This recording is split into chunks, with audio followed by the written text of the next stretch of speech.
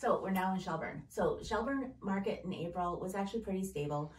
We had 50 listings. We sold a total of 16 homes. In March, it's not much difference. We had 36 listings, sold 28 homes. Now, as you can see here, the detached and semi, we went down just a little bit, and the townhouse has gone up a little bit in price. It doesn't mean anything. It's just whatever the consumer is looking at that time. So May might be totally different. So we will see you in the beginning of June to discuss May. Have a great day.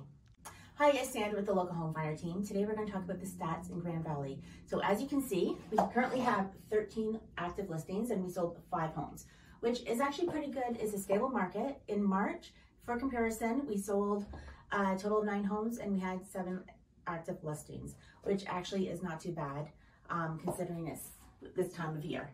Now, if you look at the detached, we sold 5 detached, averaging a price of $948,500.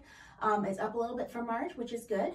We did not sell any semis and we did not sell any townhouses, which doesn't mean we're not going to sell them. It just means that they might not be in the market, or people who are shopping for that type of home are not ready to buy yet.